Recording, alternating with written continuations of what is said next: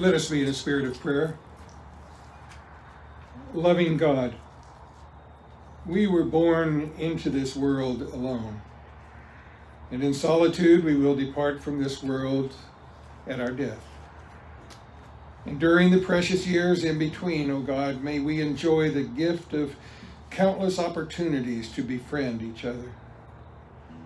Thank you, God, for giving us space to grow, space to toddle and to fall, space to dance and to dream, space to be alone and to make and break connections, space to run toward one another or to walk away, space to love and to laugh, space to risk and to become.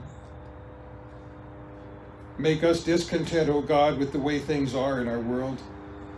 Teach us once again how to blush for our tawdry deals, our arrogant but courteous prejudices, our willingness to use the rights and privileges that are unfairly denied to others. Jar our complacency, expose our excuses, get us involved in the life of our community, and help us to find integrity once again, that we may in some way stay within the reach of your arms. We lift our prayer, O God, in the name of your Son, who taught us to pray. Our Father, who art in heaven, hallowed be thy name. Thy kingdom come, thy will be done, on earth as it is in heaven. Give us this day our daily bread, and forgive us our sins, as we forgive those who sin against us. And lead us not into temptation, but deliver us from evil. For thine is the kingdom, and the power, and the glory forever. Amen.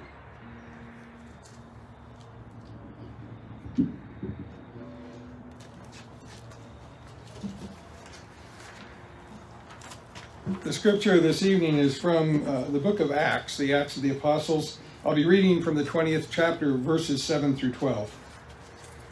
On the first day of the week, when we met to break bread, Paul was holding a discussion with them.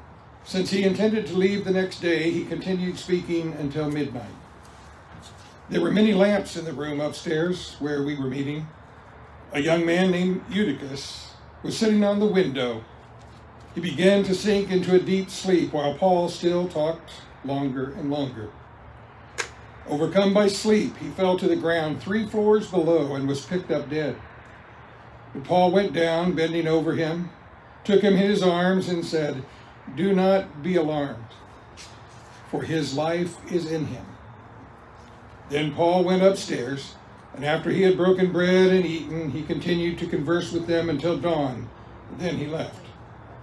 Meanwhile, they had taken the boy away alive and were not a little comforted. May God bless the reading of God's holy word.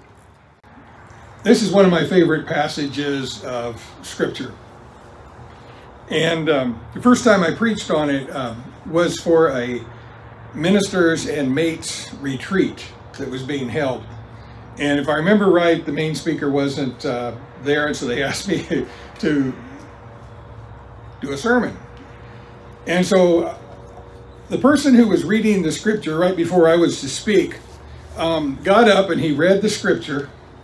And tradition is that after this passage is read in a worship service, the person is to say something like, "This is the word of God," and people respond, "Thanks be to God," or "May God add his blessing to the reading of this word." But this fellow, when he finished reading that Bible story, he turned to me and he said, "Really? 537 pages in my Bible and you chose this one?"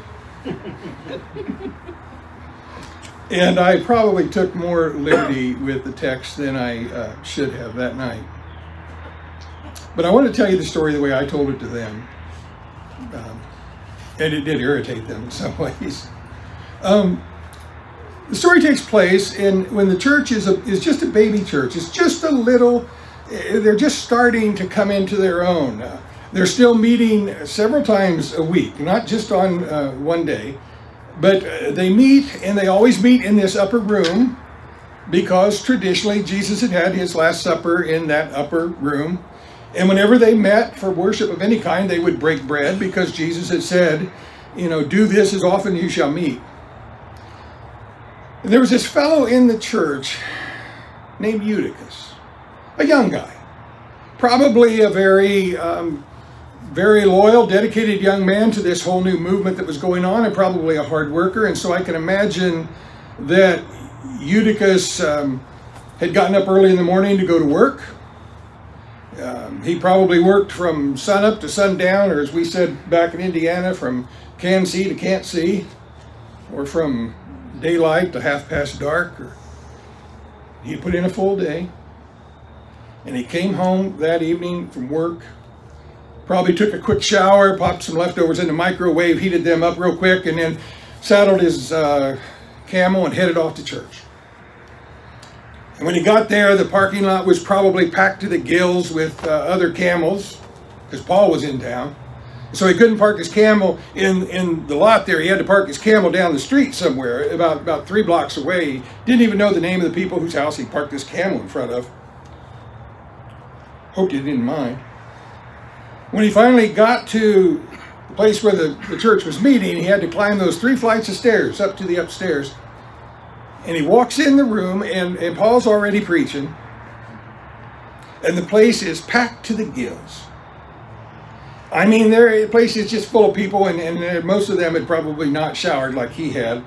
And the place was reeking of all the bodies in this hot room, and there was oil lamps burning on the walls, and Eutychus didn't have a place to sit, and so he worked his way around to the back. It was kind of standing room only, and there was a window at the back. And Eutychus popped himself up on the windowsill. But maybe it was the heat of that room, or maybe it was the stuffiness of the room, or maybe it was Paul wasn't a very good preacher. I mean, the scripture says his speech was of no account. Maybe it was just a little bit of the cool breeze coming through the window, but whatever the case, Eutychus fell asleep. When I say fell asleep, I mean he fell asleep. He fell out the window. Fell out the window, and they say that when he landed, he was dead. And if there's one thing that preachers hate, it's people falling asleep in church. But when they die in church, that's something else.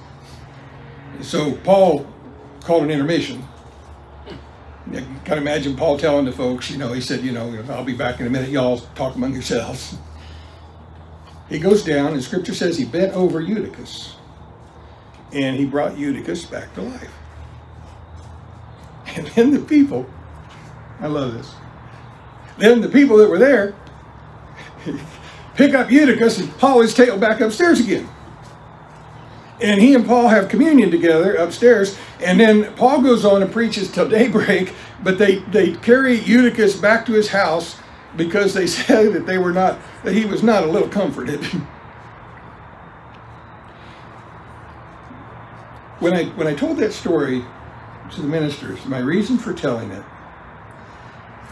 was that, well, there was a lot of stuff in the news back then about ministers and priests doing all sorts of things illegal they shouldn't be doing. And I wanted to express to the ministers that in light of all the sins out there, that I thought one of the greatest sins of Christians was that we were so bloody boring. And that the story of Jesus is not boring. The story of Jesus is life-giving, it's exciting, but we have gotten so bloody boring about everything. And I remember this, there was this girl that worked for us, didn't work for us, she volunteered in our church office. Her name was Amy. She was a Mormon, and she was on the track team at Brigham Young University, but she volunteered for us in the office for one whole summer. And when the summer was over, I hadn't had a chance to really talk with her much, but I invited her to lunch. And we sat down at the lunch, and I told her, I said, the only thing I really know about Mormons is from a book. I said, can you tell me about your faith, what you believe? And her face lit up. I mean, it could have enlightened the Grand Canyon. And she started telling me about God. And when she talked, she didn't talk about God. She talked about my God. That's the kind of excitement that we all ought to have. But that's not what I wanted to talk about tonight. I want to focus just very quickly on two words. And those words are bent over. The scripture says that Paul went downstairs, Eutychus is dead, and Paul bent over Eutychus. The words that are used there are the same words that are used in the Hebrew scriptures when Elijah bent over a child who was dead and the child came back to life. It's the same words that were used when the prophet Elisha bent over that which was dead and brought it back to life. And it's very similar to when Jesus goes in the house of Jairus when his daughter has died, and he reaches down over this little girl and brings her back to life. And it's also reminiscent of when the story of God having Ezekiel look out over this field of dry bones, and he asks Ezekiel, can these bones live? And Ezekiel doesn't think so. But God's Spirit moves over those bones and they all come back to life.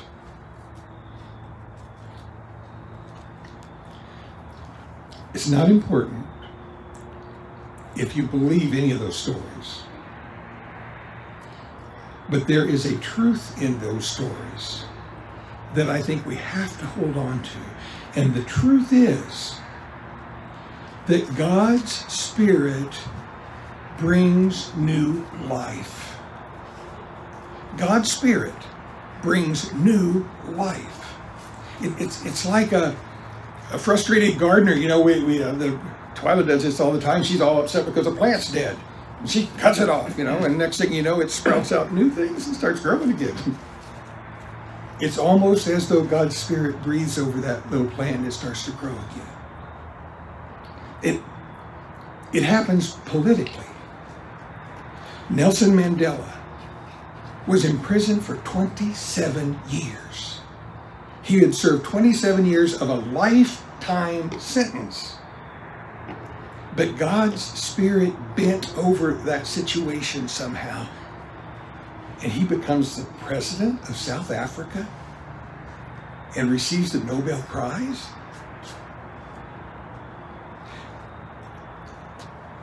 We live in a society that seems to have just fostered prejudice and racism. I believe God's Spirit can still bend over that society and bring it back to life. I think sometimes that our nation has lost its soul. But I believe that God's Spirit can bend over that and bring it back to life. I've seen marriages that were literally crumbling. And in one case, the psychologist said to the couple who said they no longer loved each other, the psychologist said, love is not an emotion. Love's a decision. And when those words were spoken, it was like God's Spirit bent over that couple. And they've had a wonderful marriage. I've seen addicts who had literally hit rock bottom, and whose friends and families had written them all completely off. But God's Spirit somehow bent over them, and they were brought back to wholeness, to health. I love the stories in the Bible. Elijah and Ezekiel and Elisha and Paul. And I don't know if they happened the way it says. But the truth of the matter is, I know for a fact that God's Spirit still bends over us and gives us new life. Let us pray together. Lord God, we know there is still much life left in us. There is still a future in each and every one of us. So we would ask, oh God, that you allow your Spirit to bend over us, that you allow your Spirit to give us new life, so that we might continue to give you glory and to give comfort to your children on this planet. We pray these things in Jesus' name. Amen.